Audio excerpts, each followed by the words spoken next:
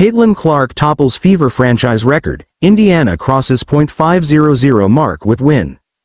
Caitlin Clark delivered a historic performance as the Indiana Fever defeated the Dallas Wings 100-93 on September 1, 2024.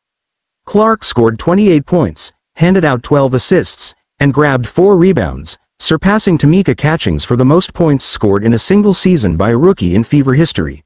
Clark finished the game with 617 points, breaking the previous record of 595. Kelsey Mitchell also shined for the Fever, scoring 36 points and making 12 of 22 field goals, marking her first 30-point game of the season. NaLyssa Smith contributed with 14 points and 8 rebounds, while Clark, Mitchell, and Smith were the only Fever players in double figures. Despite the loss, Arike Ogunbowale of the Wings put on an impressive show, scoring 34 points with 9 three-pointers. Satou Sabally added 25 points, and Natasha Howard chipped in with 18.